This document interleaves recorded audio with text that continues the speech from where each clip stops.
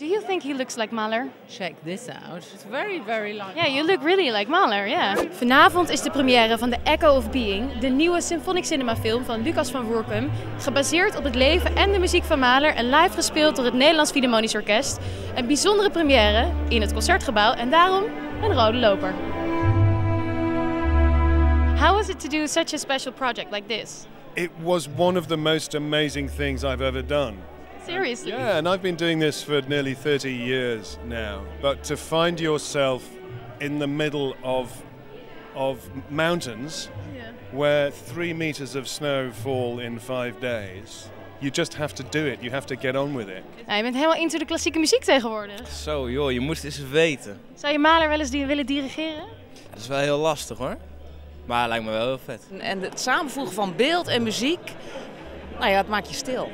De film is opgenomen op een plek waar Mahler zomers altijd kwam en componeerde. En ik kan me heel goed voorstellen dat daar de combinatie van zijn muziek en die opnames, dat helemaal goed komt. Ja. We horen straks de 4e symfonie. Als de 4e symfonie van Mahler gerecht zou zijn, wat zou het dan zijn? Er zijn stukken die zouden van één toon van één kleur moeten zijn. Gerechten die zouden één kleur moeten hebben, sommige. Jij hebt natuurlijk in de allereerste Symphonic Cinema film ooit gespeeld. Ja. Was dat niet heel spannend om dat te gaan doen? Want je wist natuurlijk helemaal niet wat het precies was.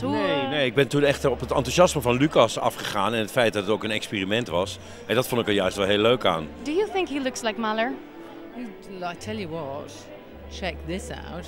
These are my glasses. I brought them just in case I cry so much my contact lenses slide down my face. But look, it's very, very like. Yeah, you look really like Mahler, yeah. He has a bit more hair though, but yeah. How dare you?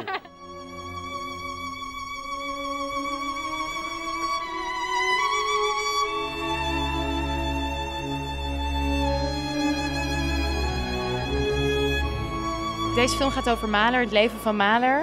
Waarom heb je daarvoor gekozen?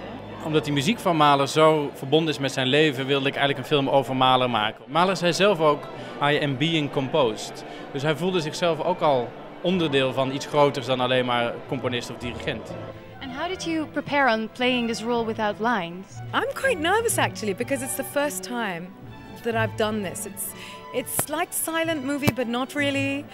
You have to give yourself the inner dialogue. Waanzinnig. Het was zo'n mooi groot scherm en waanzinnige muziek. Prachtige film van Lucas. Ja, ik had het wel naar mijn zin. Je hoort mensen wel zeggen van ja, weet je wel, je hebt wat basic emoties. Je bent blij, je bent boos, verdrietig. Maar hier heb je eigenlijk op al die terreinen nog een stuk of 16 lagen erbij. Dat gecombineerd met het verhaal, ja, raakte mij gewoon. En kun je iets vertellen over de sneeuw waarin jullie moesten filmen? Want dat was volgens mij niet helemaal gepland. Was het een vloek of was het een zegen? Uiteindelijk was het een zegen, maar tijdens het draaien was het echt een vloek, omdat we een hele hoop scènes niet konden draaien. Dus ik kon niet naar de overkant van het meer, daar kon je gewoon niet naartoe lopen. Dus daarom hebben we veel met drone shots gedraaid, die uiteindelijk heel veel mooie plaatjes hebben gevangen.